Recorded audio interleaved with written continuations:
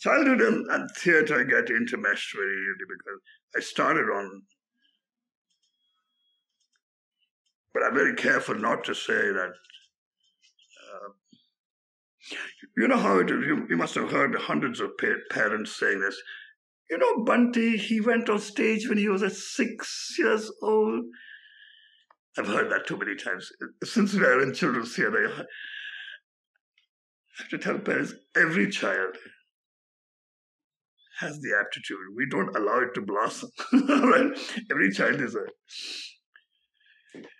No, I'm not going to say that. But I am going to say that I was fortunate in having teachers in a schooling system who